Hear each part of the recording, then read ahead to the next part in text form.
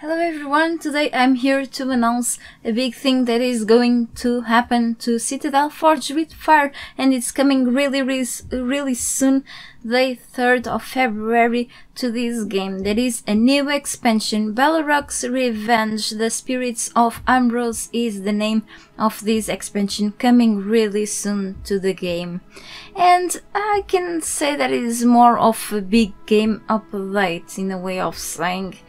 And because it's just going to bring new stuff to the game, but it's called pretty much a new expansion because it brings a new map and new things that the developers really didn't specify much. We have a few leaks about it. It's going to be added to Citadel, and it's for free for whoever owns the game. It will be, they will be having the chance of playing on this new expansion for free, which is awesome, okay?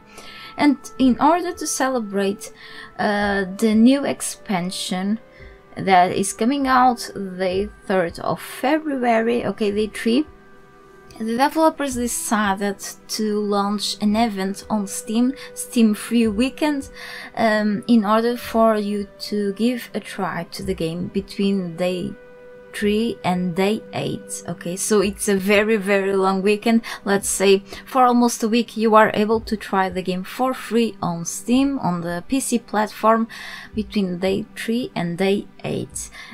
Just in case you are going to enjoy the game after the trial, you can always purchase or you know, participate on this giveaway I'm doing today. Alright, so this giveaway I have a couple of keys to offer, courtesy of the developers. Thank you for that, by the way. So I'm giving away these keys from now on until day 8. You are able to participate on this giveaway until day 8, so until the end of the free weekend, long weekend. So for doing this, to be able to apply for this giveaway, all you have to do is to click down below on the link of this video description and then follow the steps in order for you to be able to apply to win a key. And the winners will be announced on the site, on that site down below, and then contacted later on the same day. They will be announced in order for me to provide them the keys, okay? So I want to tell you that this expansion is going to launch for the consoles later, okay? Do not worry, console players, because you will also have access to this expansion. However, it's sorry, don't worry, it's going to launch in a few more weeks, okay, 3-4 weeks, and it's going to be out for you as well. The reason why it takes longer to come out for consoles, I suppose it's because patches are easily in faster than for the PC platform, and the game itself was designed for the PC first, okay, and later for consoles, things get patched and tested faster on the PC first, okay? And don't forget about the approval times, so it takes a little longer for consoles. So I'm hoping this new expansion not only brings back old players, because it's a great timing for me to come back to the game. I was thinking a while ago to come back to it, but now it's a great time, but also to bring new players in, because this game deserves much more attention than it had since the beginning. I believe that many people never heard about Citadel Forged with Fire. Some people have, but I hope this new expansion and the free weekend itself makes the game stand out a little bit more. Alright, and I really like to play the game in the past. I've played most of the time during the early access stage. I've played a little bit after the game got fully released, and I was really happy about the fact that the game got fully released, and seeing that they still are working actively on the game makes everything better. I eventually passed from the multiplayer mode to single player for a couple of reasons, but that happens, and I prefer to play eventually on single player because I don't have much patience or time anymore to play on multiplayer, and I prefer not to worry much about my stuff, so I prefer to play on single player anyway at this point. And yes, to see the progress, it was cool at a point. I can tell that the team behind the game, or eventually who's been communicating with people, has been always very welcoming towards the game community, which is a plus. At least I cannot complain. And just in case you want to keep up with their studios and this game updates and news, they developed actually other games like Slender and Valley, alright, and probably in the future will also develop more games. You can always follow them with their official accounts, Blue Isle Studios, on Twitter, and also if you want to keep updates with this game news, you can also follow the other account of Citadel Forge with Fire on Twitter as well. If you don't use that platform at all, you can always use the Discord. If you don't use the Discord, they have Facebook and Instagram.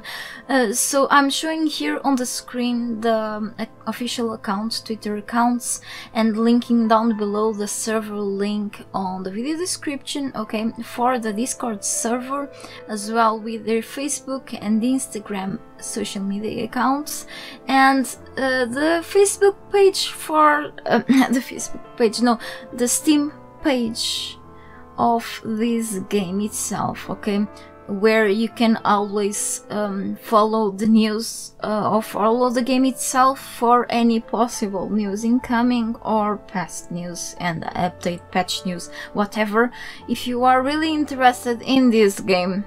Okay, so yes, exactly. So about this expansion, there were a few rumors already last year. At least I knew already about that there will be a new map incoming, okay. So you can even check the fall world map back in September 2020 to see them mentioning something about a brand new world back then, and the way they talked about will mean that this new world sounded kind of like dangerous, okay. We can see that the new map, I mean the old map Ignos, that is pretty much the only map existing in this game, was already kind of dangerous. Not the southern area, the started area was the less dangerous, okay, the easiest part of the map itself, but the more you'll move to the center and north of the map, the harder it will be to survive, right? The more threats you'll face when it comes to see higher level enemies, okay, more threats and flying enemies and so on. So I wonder how challenging this new map will be, alright, and I don't know much more about this expansion itself, and the very few things they leaked on their social media accounts show us some sort of psychedelic looking environment and this huge boss looking creature coming at you, and the environment itself looks pretty dangerous and in a completely different looking planet, okay, so everything is eventually magic looking, okay. So I don't know what to expect besides of threats, since this expansion is just coming out, if not just came out once you are watching this video. It's really good timing to get started. Once again, I'm really curious about it, okay, and for whoever doesn't know about this game, I'm gonna talk about it, about the aspects, what it is, okay. So for whoever doesn't know about it, it's an open world survival game that is mixed with the RPG genre aspects, okay? And it does also fit in the action and adventure aspects, categories, genre, whatever you want to call it. You can either play in single and multiplayer mode, in third or first person, that's up to you, okay? And what makes Citadel Forge with Fire a little different from a common survival game are really the RPG elements and features that it contains, and how strongly is based it is in the magical powers the character holds. Alright, so I remember other games eventually where you can use magic to defend yourself from enemies, to heal yourself, etc, etc. And you have this skill unlocking, and eventually when you loot enemy corpses and you find treasures through the map, you can obtain more things, more items and gear, and you can progress and through leveling up. Well, Citadel has that's those aspects as well that eventually reminds you of those games that probably you've played in the past, okay? Which is kinda cool to mix those aspects with the survival game aspects. In the survival game, some games don't have the leveling up system, others do have, where you have to gain experience in order to make your character stronger. So Citadel Forge with Fire has it all, okay? Which is cool because it gives you a reason to keep playing and to have something else to do besides of going out and explore the map, okay? And when you think the map is empty, it's not empty, you just have to go further and look for stuff to do, okay? But in the end, you have to do what a survival game tells you to do. To go out, explore, and defend yourself, and then eventually build a base, taming animals, and in the end you need to go a little creative. But there's so much stuff to do in the process, and so much loot to pick up, that you will eventually spend several hours doing all the stuff, okay? And the more you progress, the slower it will be for you to level up, which is always cool and fun to go through all that process, okay? And that's what I like, it's to keep myself busy, okay? And so you don't really have to worry about two things that's kinda annoying on the survival games, which is drinking or eating in this game. Actually you do you do have to eat, but not because your character will feel hungry. It's to heal yourself, but there are other ways of healing yourself by drinking potions, okay? And also to restore mana. There are a few ways of restoring those, and you can also restore mana through the time, or you have mana and health pools through the map, okay, and in specific places, alright? So that's cool, yeah. But taking care of your health and mana exactly is something that you should keep an eye through your journey, so pay attention to that, okay? So yes, consuming diverse things will help you surviving through your travels and fights. Never forget to bring with you something in your inventory. A few things will make you consume faster the mana, and eventually almost get you killed. But the more you evolve your character, the bigger you have the health pools and stamina bars, increasing. So yes, the tougher you get, okay, so the more tough you get, yeah. So you will eventually learn spells and be able to get diverse items like a wand, staff, gauntlets, and other weapons, which you can implement different spells on, okay? You will be learning a diverse variety of spells and pick up things that will allow you to get a diverse variety of spells that you can eventually choose what to implement on those items that you will, on those objects that you will equip in your character to use for different purposes other than just attack enemies. Sometimes you will need to use those to grab resources, or to heal yourself, or to run faster, whatever the purpose may be. You can use those later, okay? Which is cool to have variety, alright? And the crafting and building features are also part of this game, because what is a survival game at times without these features? There are survival games without the big building feature, but the crafting thing is actually a strong thing when it comes to these types of games usually, okay? And it's really cool, okay? It's one of the things that is kind of an old favorite, I suppose. And these features depend on the diverse resources that you will find through the map, which you can transform into different materials. There is a vast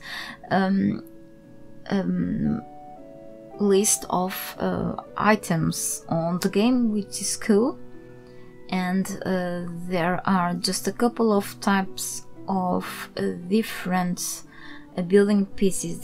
There's not much variety on that, but the building pieces are pretty interesting actually, and at cost, of course.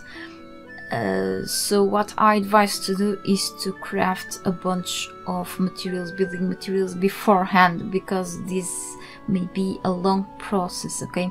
And depending of which server you're playing on, or if you are playing in a single player, you can adjust the modifiers, okay? In order for you to gather resources or to craft things. It depends of how slow or fast things are happening. It can take a while for you to get a castle done, okay? So it takes hours, right? But things done fast may kinda be having the fun cut, but things too slow, the grind may be too much at times, but it's not impossible, far from that, alright? So it's pretty cool to see some of the builds that the community did so far. I've seen a bunch of screenshots already, and some of them are really cool. So also you can create alliances with other players in Citadel and create a kingdom together with others, share your stuff, and so on, playing in co-op. Which is good for this game. Co-op play is cool. I'm not a fan of the PvP on this game, but it's also a thing. I like PvP, but in more of the other games, I prefer the PvE aspect on this game, because I find it really fun to the combat towards the enemies. There's a variety of enemies on this game, and I find really fun attacking them. Something that the developers implemented in this game, which I find useful, especially for new players, was the quest system, where there are NPCs in some parts of the map asking you to do a few things in exchange for experience points, or even something else. It is a good way of leveling up in the first levels and to keep you busy, okay? Another reason for you to keep yourself busy on this game at times is the quests, okay? And you have plenty NPCs, a few NPCs in some points of interest. You'll find them at least around the south of the map, at least the main map. And they will give you a few tasks to do, or to grab a few things to perform certain actions, or to kill a certain amount of animals, and then you have to come back to them in exchange for some experience points, for maybe, I don't remember, but maybe items or something like that. It's a good way to help you leveling up, at least in the first levels and such. Later they will provide you more specific lessons and more things, okay? So this map is also a bunch of surprises for you, from enemy camps to caves and even dungeons, alright? I really liked when they added the dungeons back then. There are a couple of things that you must do in order to be able to enter on the dungeons, if I remember. But two features that make Citadel even more fun are the ability of flying as well with the creature taming feature. And flying makes everything much more fun and faster and safer, exactly. And at a cost eventually, but the more you evolve your character, the easier and faster will be for you to travel from one place to another. And of course, let's not forget about the fact that you have the fast traveling spots that you'll find through the map, by the way. Many people are not really fond of the fast traveling spots because they say that kinda ruin the immersion of the game. I don't fully disagree with them, they are kinda right. So the fast traveling spots have been usually an optional thing on games, usually, okay? You don't really have to use the fast traveling spots.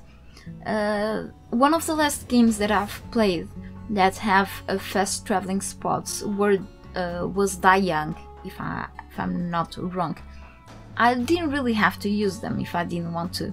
I could go around the map, but of course at the cost of my own time and the cost of facing threats through the process, through the map. And it just saves up a bunch of time, especially for a person that doesn't have a whole lot of time to play the game. But I do agree with the fact that it kinda makes things too easy at times for a person. But you'll find the fast traveling too convenient at times. But yeah, it's a way to unlock a few things in the map, but you don't really have to use those if you don't want on this game too. So the flying ability, either with the broom or even with potions, it's something really that you will find really useful, and you are going to need, especially for when you need to go up mountains in this map, Ignis, because there are a few mountains, a bunch of them on this game, and to fight flying enemies you have to use them. And even enemies that are on the ground level, you will find the flying feature really useful. It will save your life a bunch of times, trust me. Also, taming creatures and having them as your pets is another cool feature of this game. Even better, you can ride your pets, at least mostly of them, and not only to help you traveling, of course, but also to help you defending yourself from enemies, okay? So you can tame and take your pets to combat, okay, to your fights against enemies, and level up and go for a fight, like for example riding a dragon. You are going to see how fun it can be. Of course, the taming feature is not something exclusive to Citadel. You can see that in other games like Ark and other stuff, but it's such a cool feature implemented in this game. So I like the fact that Citadel has a bit of many other things, many other types of games, which is great. Last but not least, there are Steam achievements to unlock, so that's all I have to say. Thank you so much for watching this video, and have fun playing games or this game if you wish. Bye bye and see you later.